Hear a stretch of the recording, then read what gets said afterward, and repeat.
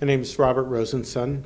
I'm Director of Cardiometabolic Unit at Mount Sinai Hospital and Professor of Medicine in the Icahn School of Medicine at Mount Sinai.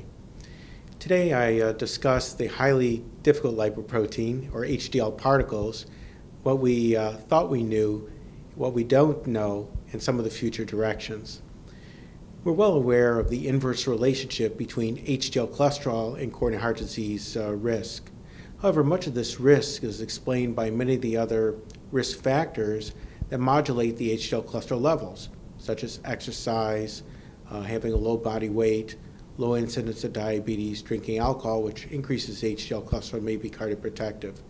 And in very extensive multivariate analysis, we reported that HDL cholesterol is not related to risk of coronary heart disease, data from the REGARDS trial. Interestingly, the relationships in Caucasians are different than they are in African Americans, suggesting that we need to learn more about some of the racial differences, not only the sex differences that we're well aware of, and try and understand the genetic basis for this. What do we know about genetic epidemiology?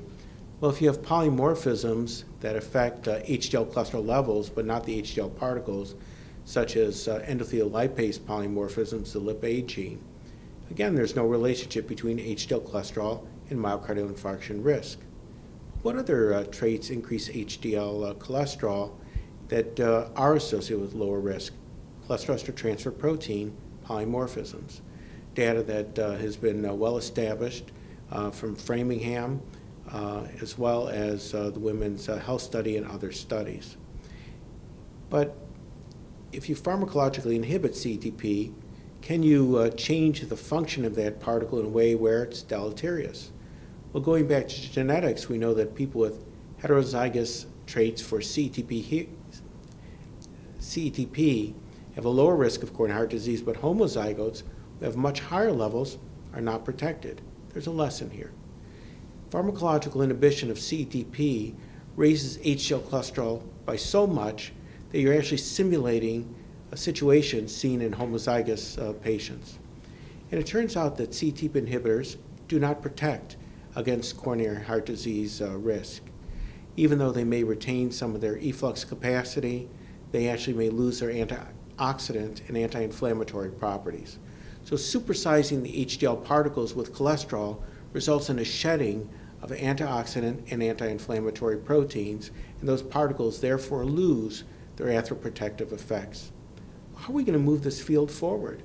Well, I think we need to develop assays and continue to refine assays on HDL functionality, such as shown with the macrophage cholesterol efflux assay, validated in the Dallas Heart Study, as well as EPIC Norfolk. We need to start thinking about the HDL proteome and lipidome, the quality of the particle.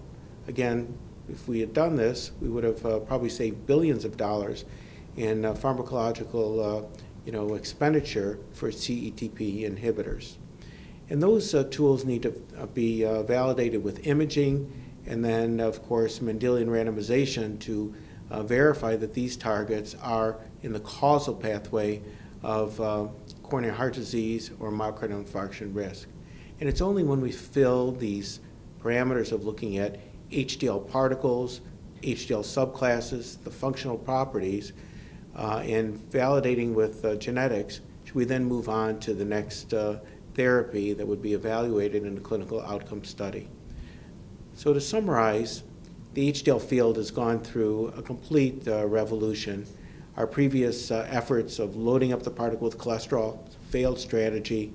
Now to think about the small atheroprotective HDL particles that have unique functions, and genetics is really setting a path forward, as we recently learned from the adenyl cyclate polymorphisms in the DAL outcome studies, where people with certain traits have a lower event rate with dalcetrapib, a CETP inhibitor, and also have more macrophage cholesterol efflux, lower CRP levels. So genetics, biomarkers, events is the new paradigm.